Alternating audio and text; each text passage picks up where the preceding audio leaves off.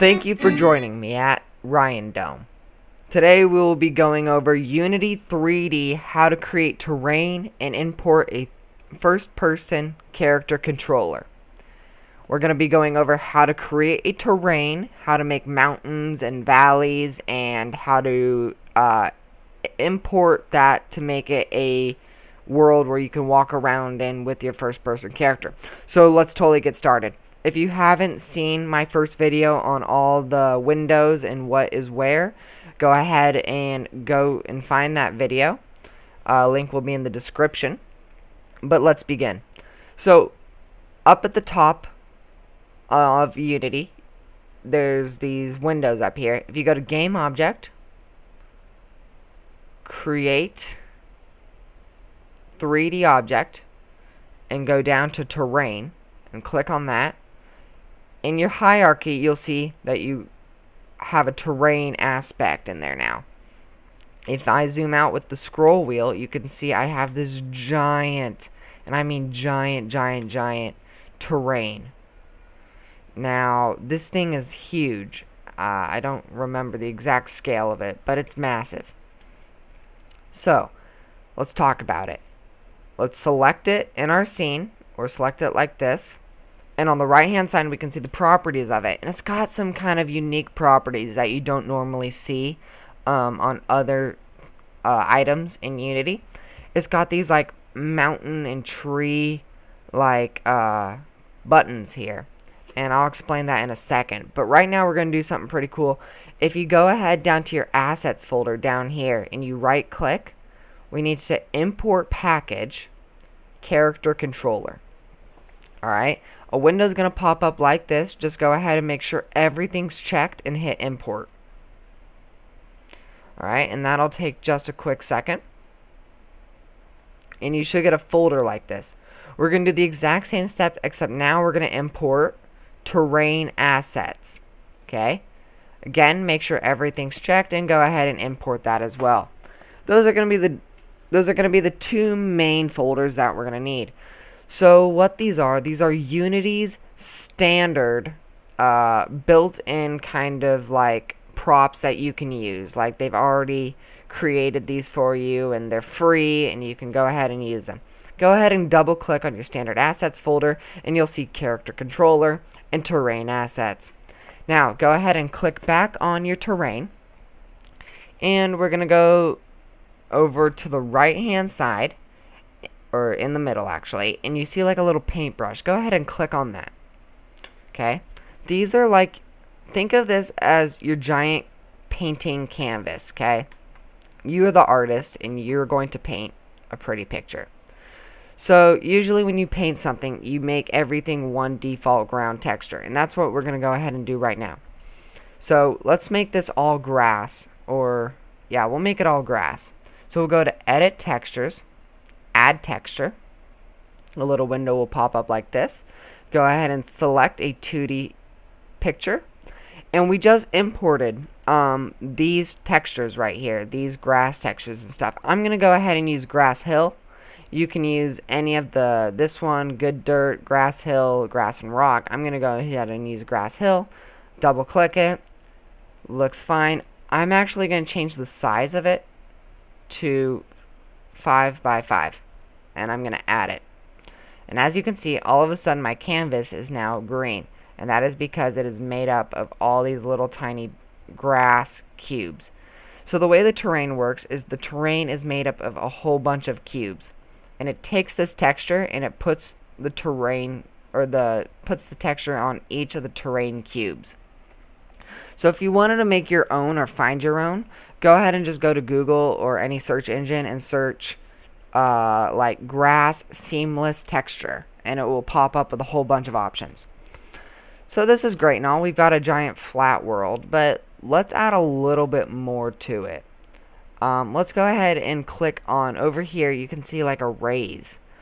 This is the mountain maker. So select this. I like the first brush, so click on this one. And right now my brush size is 1. I'm going to increase that to about 17. I'll go 27. I like that size. and we'll go to opacity. We'll do opacity the same, 27. So now, when you left click on the terrain, you can see we start making mountains, and we can start shaping the way mountains look. So we can start, it's just make mountains. It's cool. So go ahead and play with that a little bit. There's other brushes. For example, if you want like some spiky mountains, you can make some spiky looking mountains, and just go ahead and play with that. Alright, so now that you've made your mountains and spent a little bit more detail on them, more than I have probably, you can go ahead and we're going to add another texture. Alright, so let me just make a little bit more mountains here. And good.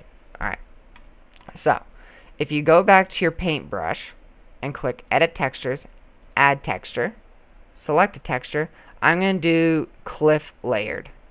And I'm going to resize this to 5 just so it looks a little bit better in my scene. And I'm going to add. So now I have this cliff texture. And now I can paint that like that.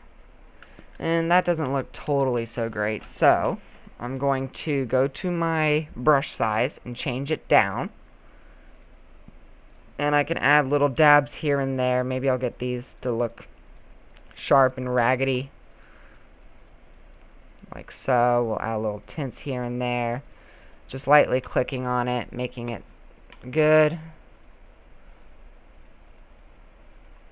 Alright. So let's say you're looking at this and you're like, I don't really like the way this looks. It's all like squarey and looks bad. If you go to Edit Textures and Edit Texture, I'll show you what this does. So if I make this 15, see how it like stretches it out? So that actually might look better for us. The grass is good because grass is small, but rocks are big and rocky. So we'll keep it at 15. So 15 actually looks not so bad with this build anymore. So we'll go ahead and just paint on here. And, yeah, let's go over what this does. So this like, what does this do? I don't really know what this does. Oh, sorry. This makes it so, like, if I select this, everything gets put to that height. So everything will be that height. So you can see, like, it kind of makes a plateau. So, yeah, it, like, extends everything to the height that you initially clicked on. So if I click here, this is lower, it'll bring it up. So, yep. That's how that kind of works. And you can change the height. So let's say, it's a little high for me. I can change it to, like, 5.5. And see, it brings everything down. So that's how that works. Or you can bring it back up to whatever it was, 3. And, or it probably wasn't 3 because that's a little lower. But you get the point. So that could be like a little river example. Make a river like that. Something our scene needs is a direct light. So let's go to Game Object, Light, Directional Light. And just add a little bit more lighting to our scene. We can go over here to go to Hard Shadows and implement some more shadows into it, get a little bit more of effect. So yeah, that's that. So we've got this terrain, but what can we do with it? That's a good question. We can go to, we're going to add our first person character into here, because now when we play, we see the edge of the world.